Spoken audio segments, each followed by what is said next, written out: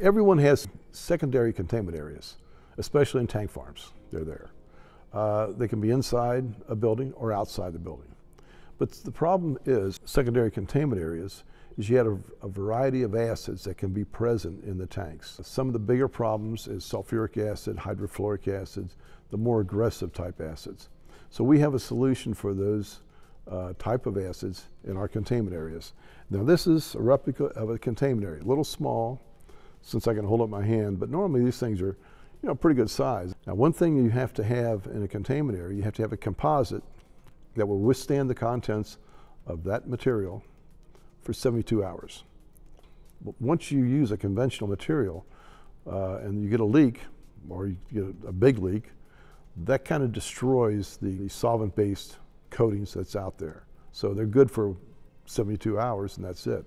Now Belzona containment area materials will give you 1 year immersed. It's not just for the required period of time is 72 hours, but for a full year immersed with the Belzona materials.